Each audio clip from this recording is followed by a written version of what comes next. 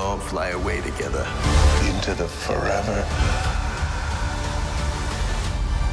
and beautiful sky. Hey, welcome back to ScreenCrush. I'm Ryan Airy. Guardians of the Galaxy Volume 3 is coming out real soon, and it's going to be the final chapter in this outstanding trilogy. So we are here to recap everything you need to know about the Guardians of the Galaxy so far, including Volumes 1 and 2 and all the other films they appeared in or that are relevant to them. Alright, so let's start from the beginning and recap the story that you need to know about the Guardians of the Galaxy. He says, welcome to the frickin' Guardians of the Galaxy. Only he didn't use frickin'. So, 1,000,000 years ago, a Celestial named Ego came into existence. Yeah, I wasn't kidding, we are starting at the very beginning. The Celestials are cosmic gods that may have created the universe. Ego is an outlier though, him being just a living planet and being born all by himself. Ego was lonely, so he created an avatar for himself and started traveling the universe. But he was disappointed with what he found, so he decided to remake the universe in his own image. He planted his seeds in every world that he visited. Ego's plan was to transform every planet into him. It's a process he called the expansion. However, to activate his cosmic makeover, he needed an offspring, so Ego slept with a lot, and I mean a lot, of alien women and made tons of kids. Did you make a penis? Dude. What is wrong with you? If he's a planet, how could he make a baby with your mother? He would smush her. However, Ego couldn't physically stay away from his planet for too long. This is why he hired a space pirate named Yondu Undada to bring him his kids once they were grown up. None of Ego's kids carries the celestial gene, meaning that they could not activate the expansion, so he killed them. Psycho.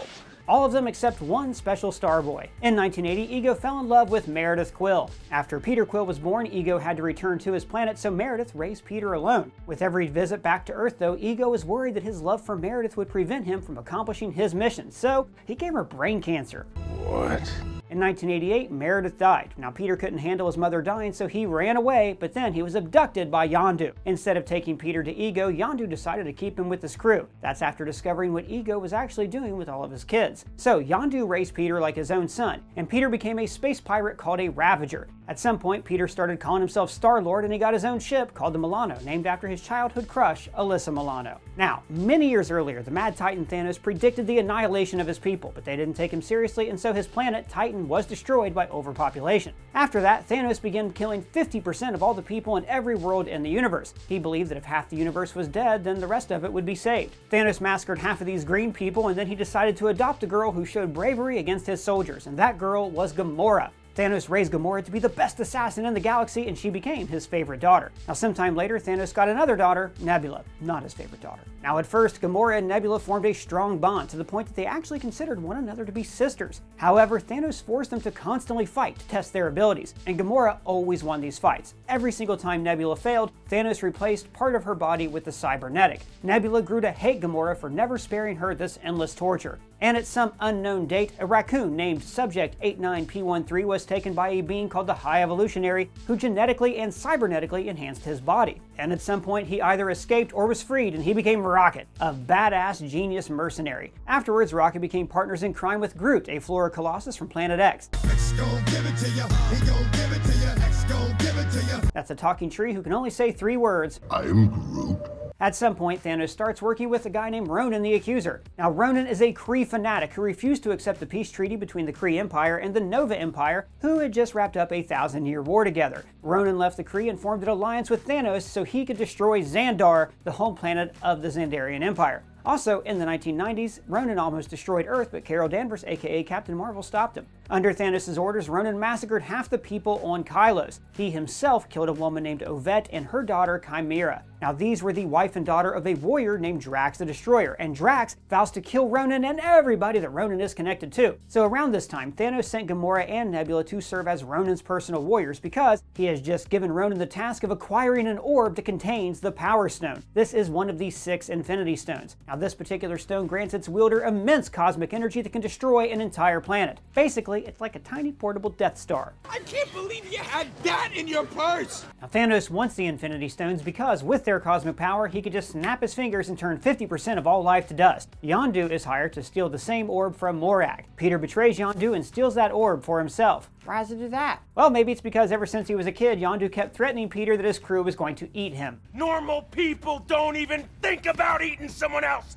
much less that person having to be grateful for it. Peter does a dance and steals the orb, barely escaping Ronan's forces, forcing Yondu to put a bounty on Peter's head. Gamora volunteers to go after Star-Lord, but she actually wants to get the orb for herself and sell it because she no longer wants to be responsible for the deaths of billions of people. Essentially, she sees the orb as an out to stop working for her dad, Thanos. Gamora attacks Peter, but then Rocket and Groot show up to collect the bounty on Peter, and then they're all arrested by space cops called the Nova Corps. In space prison, they meet Drax, who wants to kill Gamora because of her connection to Ronan. When the other prisoners are about to execute Gamora, Peter convinces Drax to spare her by using the power of metaphor. Metaphors are gonna go over his head. Nothing goes over my head. My reflexes are too fast. I would catch it. Gamora reveals that she has a buyer who's willing to pay a lot of space money for the orb, so these misfits work together to escape prison, but not before Peter takes back his Walkman. That seems like a lot of work. Why does he do that? Well, Walkman has sentimental value for him because it was a gift from his mother before she died. Music is at the heart and soul of these movies. Ronan meets with Thanos and kills his right-hand man, but Thanos just kind of belittles him and doesn't actually do anything about it. Oh, what a loser! So, the Misfits arrive on a planet called Nowhere, which is actually the severed head of a Celestial, and there they meet the buyer for the orb, who is revealed to be the Collector. He's a cosmic guy who collects stuff. Now, before the Guardians meet the Collector, Peter and Gamora share a moment, and there's this unspoken romance between them for just a second. And at the same time, Rocket and Drax try to kill each other because Drax has no tact and Rocket is just tragic. Well, I didn't ask to get made. I didn't ask to be torn apart and put back together over and over and turned into some little monster. Finally, the Guardians, minus Drax, meet with the Collector, and he gives them and us exposition about the Infinity Stones. One of the Collector's slaves, Karina, decides to use the Power Stone to kill her terrible master. However, only powerful individuals can hold an Infinity Stone in their bare hand. So the cosmic energy turns her to ash and blows up the Collector's entire place. Now, after seeing the power of the orb, Gamora wants to give it to the Nova Corps since they could protect it from Ronan. But then, just on cue, Ronan arrives. Gamora takes the Power Stone and Nebula chases her around Nowhere and then into space. Drax fights Ronan, but he is no match for the Accuser, who almost kills him. Nebula destroys Gamora's ship, takes the orb, and leaves her sister to die. But, you know, she feels bad about it. Peter saves Gamora, and he almost dies in the vacuum of space, proving that he is a true hero, and then he is rescued by Yondu and the Ravagers. Groot rescues Drax from drowning, and then Rocket tells Drax some really mean things that he needs to hear. Oh, boo-hoo, my wife and child are dead. Oh, I don't care if it's mean. Ronan betrays Thanos and decides to use the Power Stone for himself. Peter convinces Yondu to help them stop Ronan, and Yondu agrees because deep down he's not really angry at Peter, since Peter is basically his surrogate son. The Misfits formulate a plan to stop Ronan, and the Guardians of the Galaxy are officially formed. Bunch of jackasses standing in a circle. Ronan attacks Xandar, but the Guardians, the Ravagers, and the Nova Corps protect the planet. Everyone fights. Gamora defeats Nebula. Groot does some adorable murders. Ronan destroys the Nova starships with the Power Stone. Rocket then crashes the Milano into the Dark Aster, and the ship starts blowing up as Groot sacrifices himself to save his friends. We are Groot. Now, despite everything, though, Ronan survives. He's about to destroy Xandar, but then Peter distracts him with the dance-off. This gives Rocket time to shoot his Moonbreaker gun at Ronan's hammer, and the Power Stone goes flying. Peter catches it with his bare hands, and because he's half Celestial, he can hold an Infinity Stone without going all Raiders of the Lost Ark.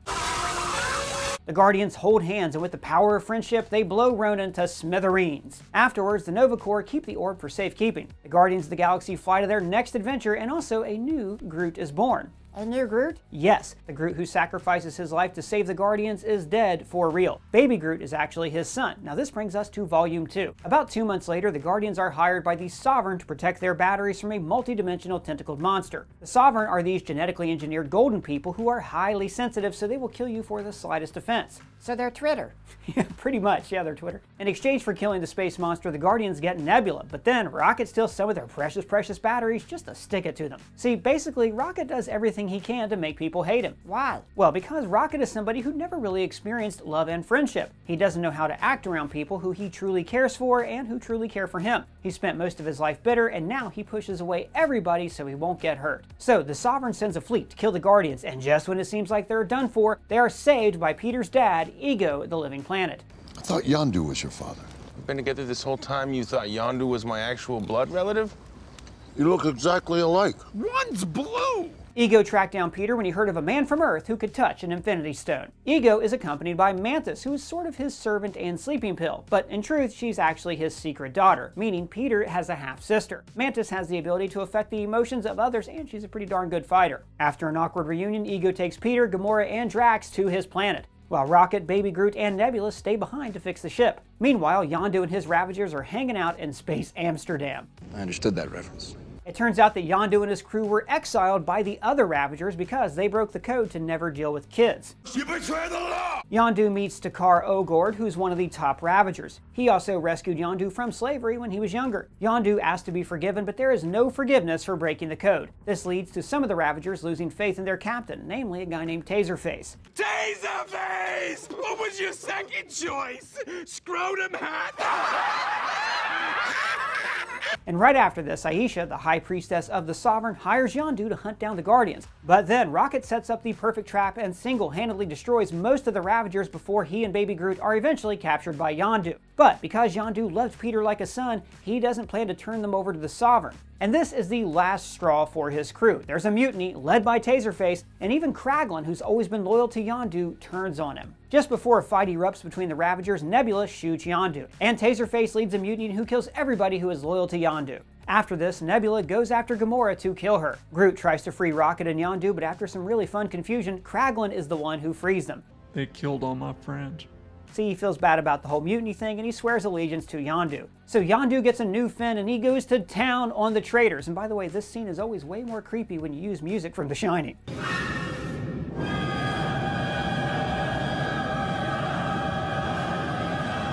Yondu controls this arrow by whistling, and this is pretty much one of the most OP weapons in the MCU, and it even lets him fly like Mary Poppins. I'm Mary Poppins, y'all! Rocket and Yondu get into an argument, and it becomes clear that they are basically the same person. So they all hurry back to Ego's planet so they can save their friends. Now while all of that happens, the other Guardians are on Ego's planet, kind of chilling out at first. So at first, Peter doesn't trust Ego because he abandoned him and his mother, but then they have some father and son bonding, and Peter learns that he has abilities as long as he is on Ego's planet. Drax and Mantis share a heart-to-heart about beauty and stuff. You are horrifying to look at, but that's a good thing. When you're ugly and someone loves you, you know they love you for who you are. Now Gamora suspects Ego's true intentions, but Peter doesn't want to hear it because he finally has the father that he never had. The two of them end up arguing about their unspoken romance, but Gamora cannot open herself up to love. Not yet. Nebula arrives and she and Gamora try to kill each other for just a little bit, but in like a fun sibling kind of way. But then Nebula almost dies for real and Gamora saves her life. Eventually, they work out their issues and become sisters again. You were the one who wanted to win, and I just wanted a sister! Ego finally reveals his plans to Peter, telling Peter that he killed his mom. And then he forces Peter to start the expansion, which makes all of his seeds cover the surface of the worlds with this blue flubbery kind of thingy. Yondu and Rocket crash their ship into Ego and momentarily stop the expansion. The Guardians dig into the planet's core to destroy Ego's brain. But right about then, the Sovereign fleet attacks the Guardians. Rocket gives Baby Groot a nuke to blow up Ego's brain, while the other Guardians fight off Ego, who restarts the expansion. As Peter sees his friends and family suffering, he uses his heart and unleashes his full power to fight Ego. Baby Groot remembers the right button to push, and they blow Ego's brains out. All of the Guardians escape except Peter. Yondu saves him as Ego's world implodes. But Yondu has no space protection, and in one of the saddest MCU scenes ever, Yondu gives his life to save his baby boy. He may have been your father, boy, but he wasn't your daddy. Hey, you're crying. No, it's my allergy to really good death scenes. That's not a real thing. No, I'm not. It's my allergy to really good death scenes. Shut up. So the Guardians hold a funeral for Yondu, and Peter gives a heartbreaking speech about Yondu being his Hasselhoff. I guess David Hasselhoff did kind of end up being my dad after all. Only it was you, Yondu. Rocket tells the Ravagers about Yondu's great sacrifice, so they all come to the service to send Yondu off in style. Yondu's actions also gives Takar Ogord inspiration to reassemble their old crew, who were sort of the previous versions of the Guardians of the Galaxy. Gamora and Nebula embrace each other as sisters, but Nebula leaves to go kill Thanos. Now, in the end, Rocket understands that unless he learns from Yondu's mistakes, he will chase his family away. So it's a story of acceptance for all the Guardians who become a family. I don't have friends. I got family. And yes, Rocket is my favorite, and that's why I'm spending so much time talking about his powerful arc. Now, after her defeat, Aisha creates a new perfect being to destroy the Guardians, and that is Adam Warlock. Kraglin's also trying to master his fin, and Groot becomes a teenager. Now, 4 years later, Nebula attacks Thanos on his capital ship, the Sanctuary 2, but her assassination attempt failed and she was captured. Thanos accessed Nebula's memories through her cybernetics, and he discovered that Gamora knew where the Soul Stone was located. So, Thanos finally makes his moves to collect the Infinity Stones, since now he knows that he can find access to all of them. His first stop is Nidavellir. He forces the giant dwarfs to forge an Infinity Gauntlet for him, a device that can hold all of the Infinity Stones in the palm of his hand. And then he kills all the dwarves except for Eitri. Thanos only destroys his hand so he can no longer make another Infinity Gauntlet. Thanos' next stop is Xandar. He kills half the Xandarians and takes away the Power Stone. Around that time, Asgard was also destroyed. No connection to Thanos, but the surviving Asgardians were on their way to Earth on a giant ship. But just before Asgard blew up, Loki took the Space Stone from Odin's vault. Thanos attacks the ship, kills half the people, beats up Thor and Hulk, and takes the Space Stone. Then Thanos kills Loki and blows up the ship. The Guardians of the Galaxy arrive shortly after, rescuing Thor. Thor tells them that the Reality Stone is on nowhere, so some of the Guardians go to get it, while Rocket and Groot join Thor to forge a Thanos-killing weapon on Nidavellir. On Nowhere, Gamora kills Thanos, but it's an illusion. Thanos already has the Reality Stone, and this was a trap, and he takes Gamora. I should also mention that Gamora and Peter had become an item by this time. I've mastered the ability of standing so incredibly still that I've become invisible to the eye. Later on, Thanos tortures Nebula, forcing Gamora to reveal that the Soul Stone was hidden on a planet called Vormir. Thanos and Gamora portal over to Vormir, where they are greeted by the Guardian of the Soul Stone, the Red Skull. He was sent there by the Space Stone in World War II. Red Skull explains that the Soul Stone demands a sacrifice and that Thanos must kill the one thing that he loves. And so, even though it breaks his heart, he throws Gamora off the Vormir cliff and she dies. Thanos gets the Soul Stone, 3 down, 3 to go. On Nidavellir, Thor, Rocket, and Groot meet Eitri and they forge Stormbreaker, an axe that can kill Thanos. Then they arrive in Wakanda just in the nick of time to save the day. And by the way, this moment is set to the Avengers theme in the movie, but it really should have been set to Immigrant Song by Led Zeppelin from Thor Ragnarok.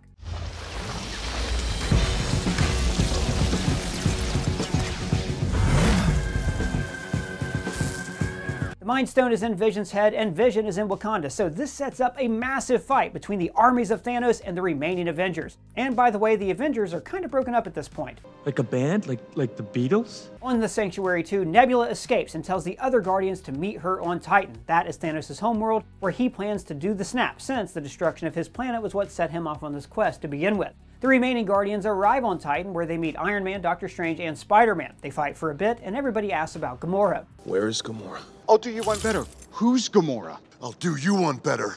Why is Gamora? And then they join forces against Thanos, and they almost get the gauntlet off, but then he tells them that he killed Gamora. So Peter loses his shit, hits Thanos, allows him to regain control, and then he throws a freaking moon at them. Eventually, Thanos defeats all the heroes, and Doctor Strange gives up the Time Stone. Why does it do that? Well, it's all part of the plan because Steven saw the future and he saw that this was the only way to beat Thanos. After this, Thanos portals to Wakanda for the Mind Stone. Wanda Maximoff is forced to kill Vision to destroy the stone, but then Thanos rewinds time and gets all 6 Infinity Stones. Thor stops Thanos before the snap, but he doesn't go for the head, and this allows Thanos to finish what he started. 50% of all the life in the universe turns to dust. This includes Mantis, Drax, Peter, and Groot. Rocket and Nebula are the only surviving Guardians. About 3 weeks later, Tony Stark and Nebula are stuck in space. Tony almost dies, but Captain Marvel appears and brings them to Earth. Afterwards, Nebula reveals that Thanos is on his retirement planet where he took up farming and cooking. But what was he cooking? My guess is he's making like a butternut squash style stew or a bisque. The heroes go there, but to their dismay, they discover that Thanos has reduced the stones to atoms, meaning that there is now no way to undo the snap. Thor goes for the head and finally kills Thanos.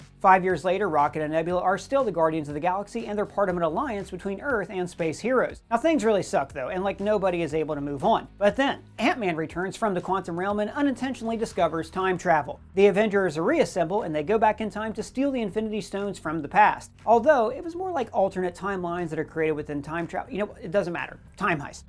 Time heist? Rocket and Thor travel to 2013 and they steal the Reality Stone. And in the process, Rocket helps Thor overcome his trauma and guilt. You think you're the only one who lost people? I lost the only family I ever had. Nebula travels with Black Widow, Hawkeye, and War Machine to 2014 to grab the Power and Soul Stones. So this means that Nebula and Rhodey are on Morag, back where this story actually began. They get the Power Stone, but right after Rhodey ports away, Nebula gets stuck in 2014. Now this happens because there are 2 Nebulas sharing the same time and space, and their cybernetics create a memory link between between them. So 2014 Nebula has access to present-day Nebula's memories. Thanos captures them, gets his own recap of Infinity War, and witnesses his own death. Once he realizes that the Avengers are attempting to undo the snap, he travels with his entire army to the 2023 timeline. Now, before that, Black Widow sacrifices herself on Vormir and the Avengers get all the stones. Professor Hulk gets the stones and snaps all the Dusted back into existence, including the other Guardians. Right after that, 2014 Thanos attacks with his entire army. Now, what's really important for this recap is to know that the Gamora from 2014 arrives in the present-day timeline.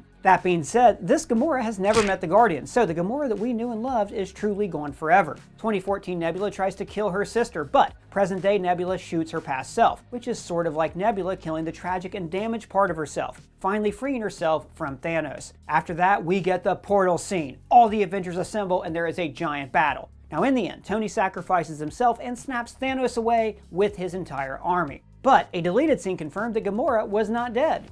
Somehow. But how? I think it's because Tony did not include her in the snap. Everyone else who died in the past stayed dead, not her. Why? Was it the magic cliff? I don't know.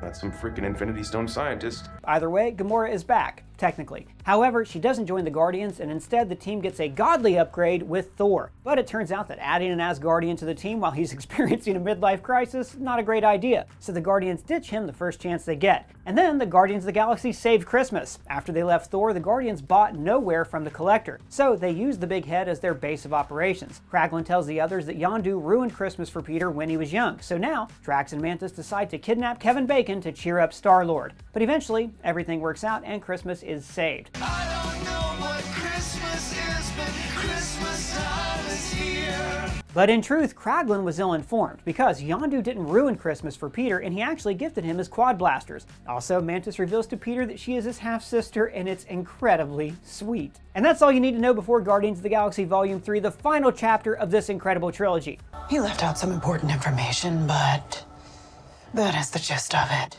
Are you up to speed on everything, or is there something that we left out?